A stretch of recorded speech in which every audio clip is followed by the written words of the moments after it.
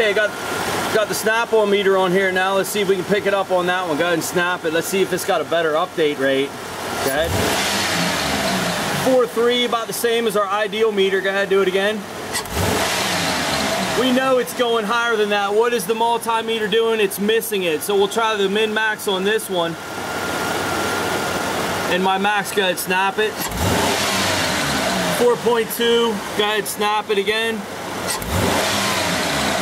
It's not catching it either, guys. A really fast signal and a really fast glitch, almost impossible to see on the multimeter. You had to have a meter, you had to have a scope, you have to snap it. Again, this stuff should not be there. A little bit of explanation on the waveform. If I increase it gradually, signal comes up gradually. If I do a quick snap, engine takes a big gulp of air, you're gonna have a big snap. Those are normal. You don't wanna see glitches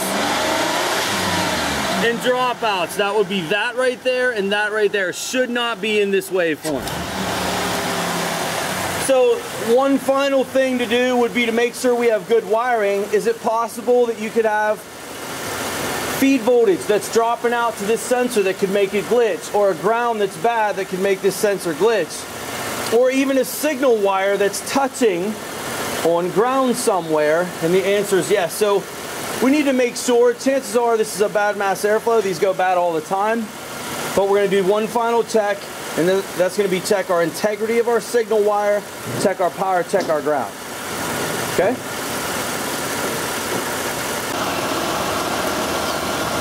Okay, what we're doing is we're looking at the feed again, and we're looking at the signal at the same time. Signal, this is a graphed frequency, and this is our feed wire, 13.4 volts, and we're looking for the feed to drop the same time the signal drops. I'm just wiggling on the connector of the sensor, and you see the drops in the signal, and I don't see any feed voltage line drops, so I'm not worried about the feed as being our problem. So our feed looks good. So I'm going to take this now, I'm going to move this over one. We're doing 2 channels. Take the T-pin, move it to my ground wire. We're going to measure ground voltage now. And this is going to be a low voltage signal. So I'm going to want to change my scale off of a 20. We'll change this down to like a 1 volt. We'll go 2 volts so it doesn't look so noisy in this. And that's my ground line, my signal line. There's my glitch, my drop, and my signal. How's my ground voltage look? Ground is up here, looks nice and stable. So how's my power and ground on the sensor as it's glitching out? It looks great. Okay, so last thing is the signal wire itself. Go ahead and shut the car off. Okay, the last test, we'll call this signal circuit integrity. And what we've done is we've unplugged the sensor, and on this design the computer sends 5 volts down to the mass airflow, and the mass airflow pulls it to ground to make a square wave. And so what we want to do first of all is, can I get you to unbend that T-pin and make sure it's in there nice and strong so it doesn't wiggle around. And then what we want to see on the screen, we're looking over here, is a nice steady flat line. And then what we want to do is we want to wiggle the harness, and we don't want to see any glitches or dropouts in that signal. And so I'm just pulling on the harness where the mass airflow is. You follow it, push on the harness here. And can I get you guys to do that while I'm watching the screen? Kind of push on it down there and then follow the harness up that way, wiggle all that stuff along the firewall, and it goes in over there. And what we want to do is make sure we get a nice steady 5 volt the whole time. And I do. Looks great. So how's my signal wire? Integrity. Good. It's good. How's my feed? It's good. And how's my ground? It's good. It's good. Now we're happy with the computer. Our glitch, we're going to say the mass airflow. There'd be one final thing that we could do, is we could pin this connector and make sure that these connectors aren't spread apart. And it does look like this this mass airflow signal pin it looks like it's a little bit spread apart more than the other ones are. So it would be worth doing a pin check first before we call this mass airflow. Really, what I do in this case, I don't even bother checking for a pin. What I'm going to do is I'm going to bend the tabs back out. So can I have you hold that for me and maybe zoom in on my hands? I don't know. This is the zoom. It's a scroll. And go in further.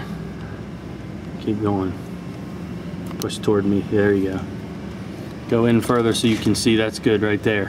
What I'm going to do, let me know when you're focused. What I'm going to do to pin this, you take the T-pin like this, and then you go between there and you bend it.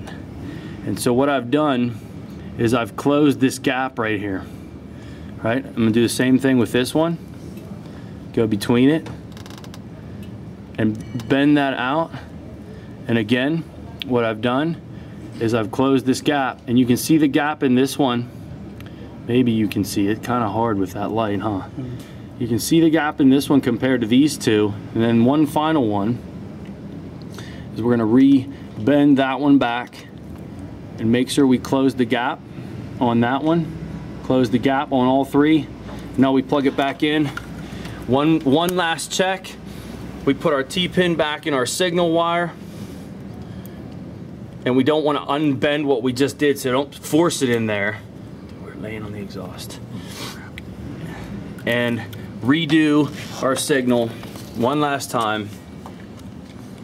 We're back on the signal wire after tightening the pins just to make sure we don't have a loose pin. And I'm grabbing the sensor. I'm just grabbing it right here and I'm pushing on the top of the sensor and I'm lifting up on it right there.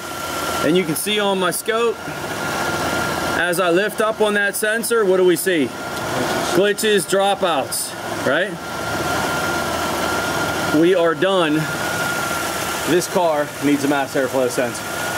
Pin contact's good, feed wire's good, ground is good, signal's good, computer's fine.